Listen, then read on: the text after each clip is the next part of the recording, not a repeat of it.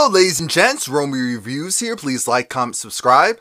This is my review for The Real Housewives of Atlanta Season 11, Episode 14, Lost in Translation. So the episode actually continues on where they're still in Tokyo, but this episode was definitely a more lighthearted one, which I'm really thankful for, i.e. it was basically a filler. It was, alright, most of the drama, or almost all the drama is over, and now it's time for us to just clean up the mess that we kind of made in the first place. They're going to do a bunch of activities, so I'll get through this really fast, and watch my Grammy review. I'm actually putting up another ASMR video, but it's going to be about the Grammys. I want to do stuff that's a little bit different from what people normally do, so I'm going to do one about the Grammys. It'll be up today. Today's going to be super busy, so just bear with me. The episode starts off with Portia talking to Dennis, and he sent her flowers, and they were really nice. They were really nice. They were red and white, and so she gives him a call and talks to him for a bit. She's like, everyone knows that she's pregnant now, and they're just going to have a fun girls' day. Apparently, Tanya wanted to do another activity to celebrate Eva, and her bachelor, because it's supposed to be her bachelorette vacation / party with the girls, and so she takes it upon herself to do an impromptu party, and it looks nice. It was well catered. That was definitely, it was well catered. The hotel staff really did their thing with that. Slowly but surely, one by one, they all came in, and they're just gonna go and have fun and be lighthearted. And I love. Portia talks about how her and Dennis were looking at rings before she even got pregnant. So, and Candy's just kind of looking like, oh, okay, I guess the relationship's more serious than I thought. Eva eventually comes, and Eva's excited. Nene comes in, and the energy shifts. Again, we understand why the energy shifts. We just hate that it happened, because it's just so, there's just so much going on. But Nene, her mood was pretty off for a while, so Tanya was like, oh hey, and then Nene wasn't giving her any energy, so then Tanya, I think, again, she doesn't really know how to handle that type of people who act like Nene acts, so then she starts to act weird, because for a moment she was like, oh hey, so what we're going to do, she was putting like 100 on 10, and I'm like, and everyone's looking at her like, okay, you can calm down a little bit and breathe. And everyone just looked kind of confused, because they were looking at Nene, they were looking at Tanya, they were looking at Nene, they were looking at Tanya. Tanya hired a stripper. And the stripper, he looked like one of those, wrestlers, not in size. He wasn't built like a sumo wrestler, but he kind of looked like he was wearing that garb almost. And I said, really? Eva had that look of, now please stop. It was the funniest thing. And I was like, oh my gosh, just end, please, just end. But it was funny. It was funny, and it was a moment for everyone to kind of laugh, not take too seriously. And then the next game was, they're gonna dress up like a Harajuku doll, or girl. That's one of those girls in Japan who have like usually wear different color wig, and normally you have like a schoolgirl outfit, and then just like have a bunch of like different designs and clothes on. It's hard to explain. If I remember, I'll put up a picture. Like I said, I'm going to be busy today, so I don't know if I'm going to remember. It definitely sounds more like a kid's project than a girl's trip thing. So for a bachelorette, party. So then Portia was like, well, why don't we use pickles? And Portia, I think she wanted to have the girls put the pickles in between the glutes and then drop them in the cup.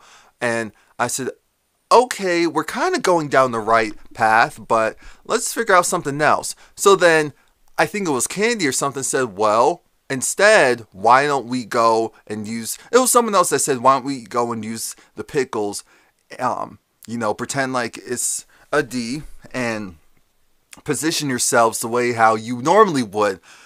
So I think Eva was riding on top of Candy. You had Tanya trying to hit Cynthia from the back. And when I tell you, Cynthia was so stiff. She couldn't argue nothing. Oh gosh, I love Cynthia. A mess. But it was fun. And that's what got Nene, in better spirits and out of her head.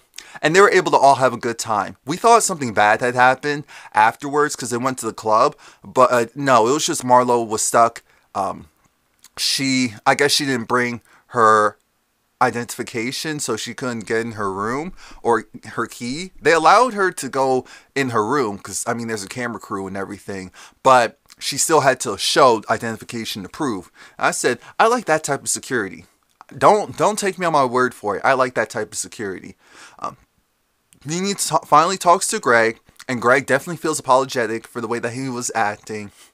And Nene understands, of course, that Greg was acting the way that he was acting because he's still sick. And apparently he actually has to do 2 surgeries. I think he thought he only had to do 1. He has to do 2 in the same day or something, so he wanted to go and reschedule it. And by this time, Cynthia comes along. And Nene finally got to have her breakdown. And Cynthia was there to support her. And I said, this is all that we needed. And when I say we, I mean, we knew that you were going through it. But it's easier for us to be sympathetic to a breakdown than to have someone go and be rude and be mean. And also kind of say what's going on, but not really say it. I understand Nene's the strong one in her family, the one that holds it together. So we're going to give her a pass because for the most part, the rest of the trip was fine. A miracle happened. The ladies were on time. And when I tell you their guide was through the moon, to the moon, through the roof, happy, thrilled. She was like, oh my gosh. I was like, oh my gosh. On time. Early. So now they're going to... I forgot exactly what it's called, but it was essentially like a samurai demonstration class, and they were using, I said, wait a minute, is that real? I said, oh no, the ladies were coming into the class, and they were just backing up like, getting a little too close there. I was thinking the same thing, but now it's their turn. Now it's their turn to go and do, but they're using wooden swords. And one person has to be the main attacker and the person that kills them. Shamari really got into it. Shamari's very fun. She's very fun. She really got into it. And I loved her confessional. She was like, ah! I was like Mortal Kombat style. Finish! Now we see Nene again. She's in better spirits. She's talking to Eva. And then she gets this. Eva's grandfather thankfully was still alive. So she was going to just leave the trip as regularly scheduled. And Nene ends up getting this beautiful flower arrangement, and she thought that maybe it was, she wasn't sure who it was for. She wasn't really thinking about it, but then she read the note and she realized it was from Greg, and Greg had this really nice letter for Nene just expressing how much he's sorry and he appreciates her and she's his world, and she knows that, but there's nothing like hearing it again. And so then she breaks down. Thankfully Eva's there to support her and comfort her.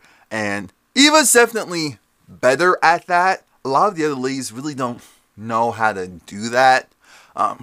So that was good that Eva was the one that was there. Now, they're having their last night. I didn't see their, what was it, cultural ambassador. She wasn't with them, so I guess that was it for her. Maybe she was there to usher them out in the morning. Not sure. But maybe they just didn't want to be stricken to a certain time. Even though they had dinner, so they were stricken to a certain time. Again, everyone shows up. It was really nice. And Eva says she appreciates everyone for coming, and she wants everyone to go around the room and just talk about, you know, a win and a loss for them this year. Like, what was their biggest issue and what was their biggest win? Candy was like surrogacy, and her businesses are doing well. And Cynthia, it was Mike Hill and her daughter, you know, going away to college. And at one point, and I really appreciated this, what was it? Portia was talking about how she didn't think that she was going to find love. She wasn't sure about the kid situation. She gave up on what she really wanted. And then her dude, Dennis, came along. And so then Candy, she apologized to Portia. And I thought that was huge. She apologized to Portia because she realized that she wasn't trying to hurt Portia or anything.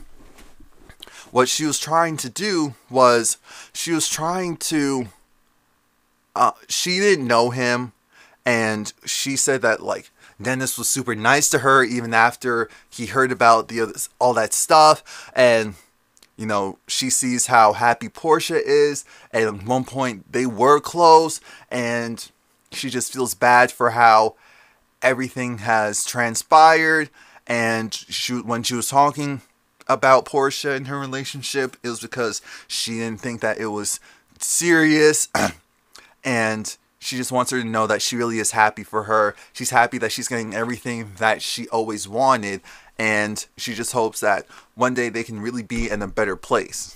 And that one day should start now. And Portia agreed, and Candy was crying, and we know Candy doesn't get emotional, so I know she meant that. And everyone knew that she meant that. So then we finish it all up. And now the rest of the season looks like it's going to be mighty interesting. Or interesting enough. So that's it. Please like, comment, subscribe. Again, new ASMR videos. I think for time purposes, I'm going to have to split them up. So I may just do, you'll see. Go on my channel. There'll definitely be some role playing. And it's about the Grammys. Thanks.